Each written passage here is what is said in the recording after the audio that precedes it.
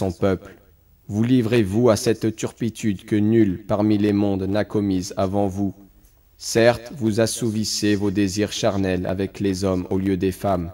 Vous êtes bien un peuple outrancier. Et pour toute réponse, son peuple ne fit que dire « Expulsez-les de votre cité, ce sont des gens qui veulent se garder purs. » Or, nous l'avons sauvé, lui et sa famille, sauf sa femme qui fut parmi les exterminés. Et nous avons fait pleuvoir sur eux une pluie. Regarde donc ce que fut la fin des criminels. Voici une autre description de cette rétribution.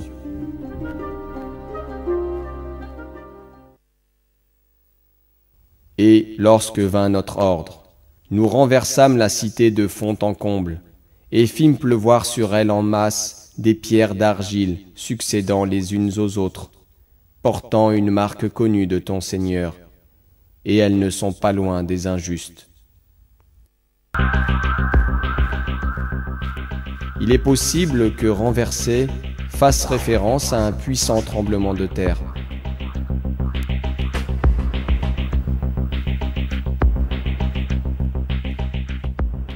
La pluie de pierres d'argile peut indiquer une éruption volcanique.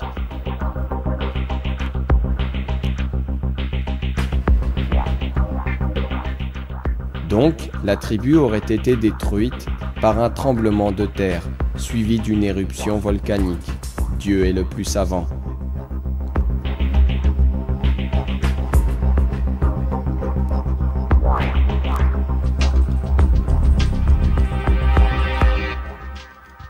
Les villes habitées par le peuple de Lot ont pu être localisées grâce à de récentes excavations archéologiques.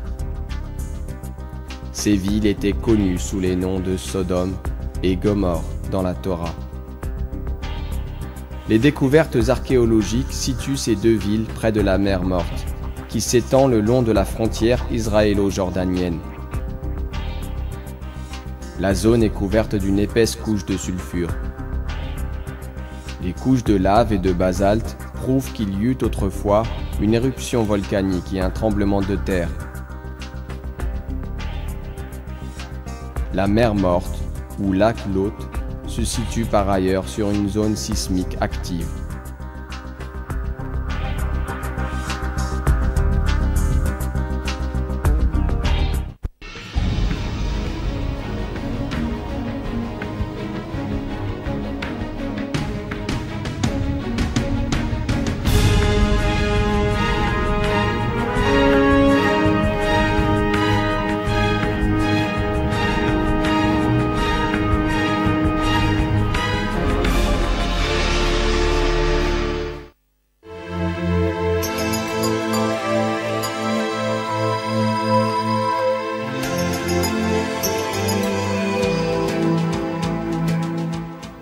Dieu accorda au prophète Abraham et au prophète Lot une fin honorable.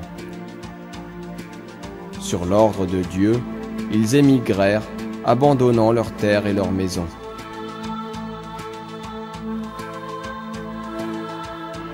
En récompense, notre Seigneur les établit dans un endroit abondant dans la vie de ce monde et leur accorda les bienfaits infinis du paradis dans l'au-delà.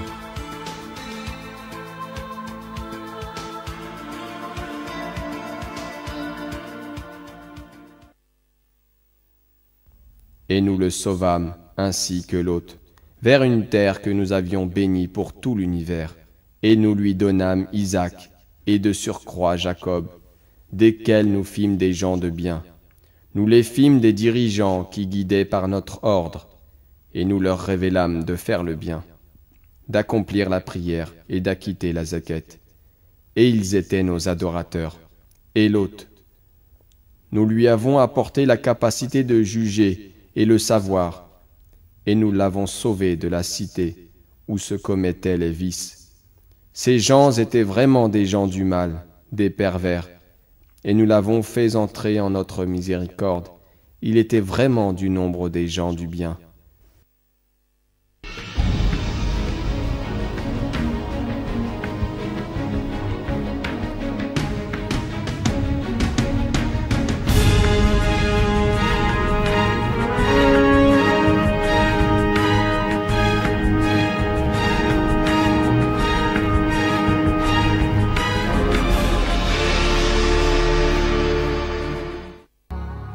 prophète Abraham relaya le message divin à sa tribu avec détermination, et grâce à sa soumission à Dieu, il surmonta les obstacles.